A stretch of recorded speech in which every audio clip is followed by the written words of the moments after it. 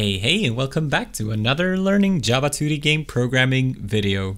So in our last video, we started our simple UI system, and we are borrowing some concepts from CSS and web development. Concepts such as margin, which you can see here, and padding, which is actually currently the entire contents of this UI component. Since there are no children or any content inside, its size is actually made up of its padding, and it has a background color. So for today's video, we're going to make sure that our UI containers are going to be able to have children of type UI component, so that our container can contain any UI components that we would like, including other UI containers. All right, let's get to it. So find your UI package and your UI container class, and the first thing that I'm going to do is I'm going to turn it into an abstract class. So you're not going to be able to call UI container, or you're not going to be able to instantiate a UI container directly. Instead, we're going to make a vertical container and a horizontal container, which contain the logic for calculating their sizes and positions respectively. And you'll see how in a minute. So since this is now abstract and I want to be able to change the background color from my from the other containers or my child containers, I'm just going to make it protected. So let's make a protected list of UI components and call it do we call it, maybe we call it children. Ooh, not sure. Let's call it children. We can always change if we want to. And let's instantiate it. So children is a new array list. All right. So here are some things that we need to change. When we calculate the size, we don't want it to just be the padding horizontal and padding vertical. We want to know what it is, including the child sizes. So for this reason, let's make some protected abstract and a size and say calculate content size. All right, so our implementing classes will need to implement this.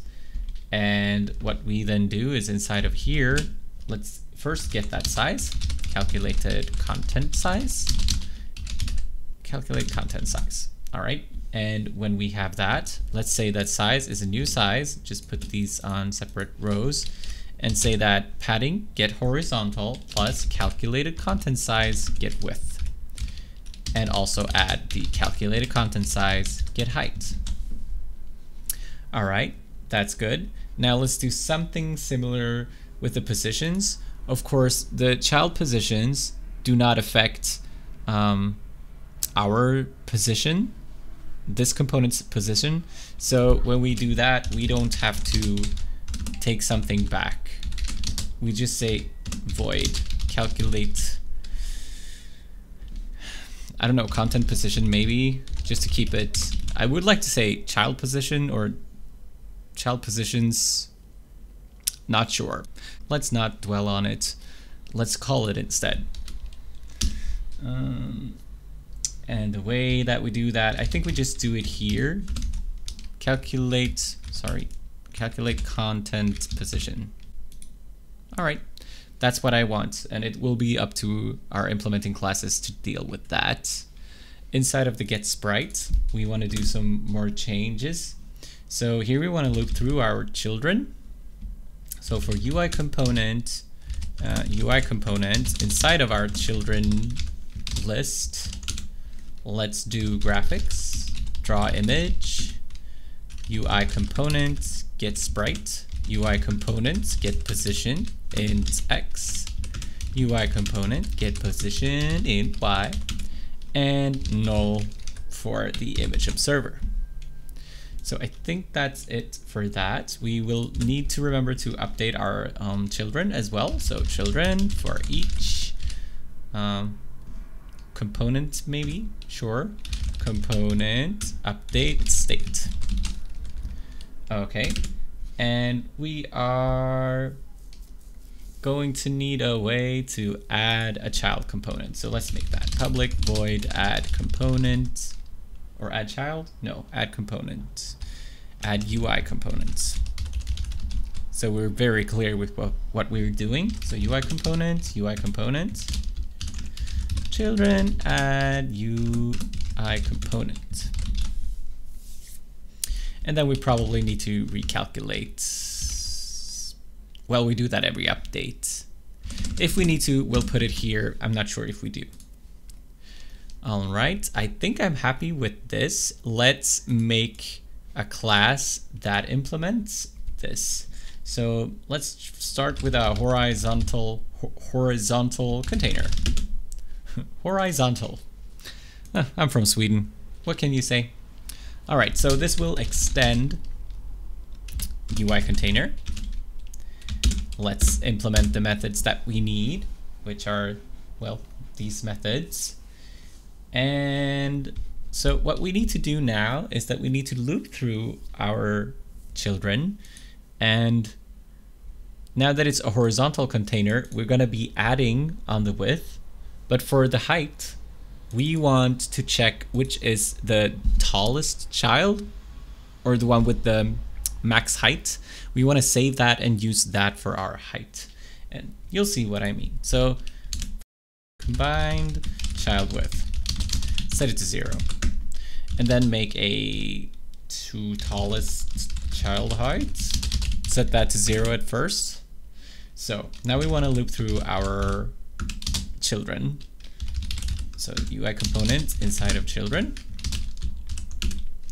So combine child width. Let's add plus equals UI component get size get width plus the UI component get margin get horizontal. Okay, and then we want to check the height. So if this UI components get size get height is larger than tallest child height, then we want the tallest child height to be this height. All right, and once we've looped through all of our children, let's see, we want to return a new size of the combined child width and the tallest child height.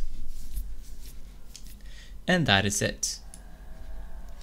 And then for the positioning, sorry, let's see. In the same manner, we need to keep track of, since this is a horizontal container, we're only really interested in the x-axis. So we need to loop through our children, add the size, and move our x position, and then set their x positions accordingly. So first of all, let's keep track of current x, and it will start at the padding get left. All right, so for UI component inside of children, we want to first move it over by whatever margin it has. Get margin, get left, so it's left margin. Let's move our X pointer over, and now we're at the top left corner of where we want our child to be.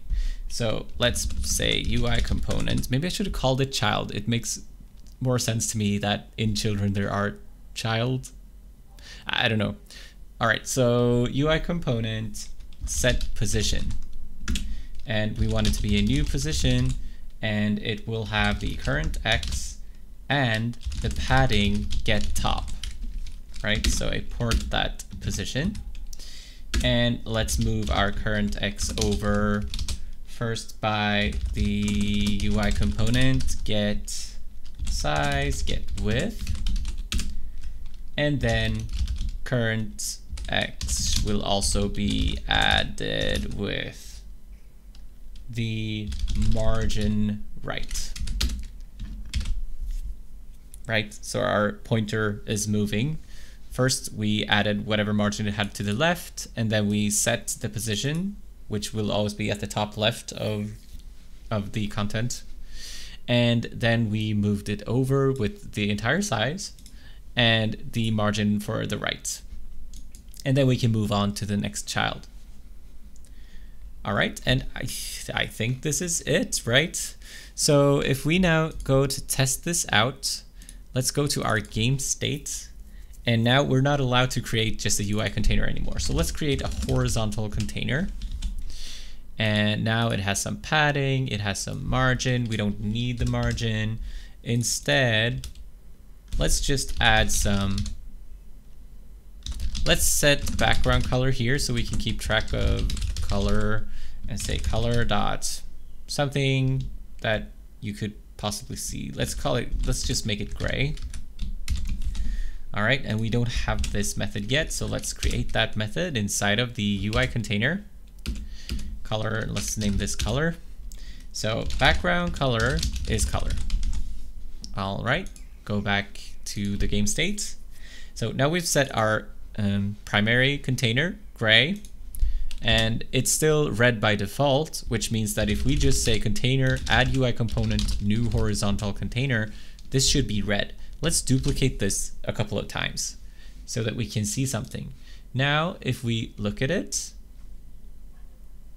here's what you can see. So this is actually a default container and a default container and default container. And right now they don't have any margin, which is why they're so tightly together, just back to back. Let's just reduce the padding so it's not that large. And actually, let's give our UI container a default margin, just so that we can see what is happening. So a new spacing, give it something not too high, 5. Now we should see some distance between them all. So 3 individual dots. And we do. So that's awesome. Now we can put a container inside a container inside a container. And currently we only have these horizontal containers. So this is the parent and these are the 3 children, and the parent is ordering them in this way. But now that we have the horizontal container, we can easily make a vertical container as well. So start by just copying this, copy class, and let's name it VerticalContainer. VerticalContainer. Awesome. And now basically all we want to do is flip everything, right? So this is combined child width and tallest child height. Let's just name this combined child height and widest child width. And they both start at 0.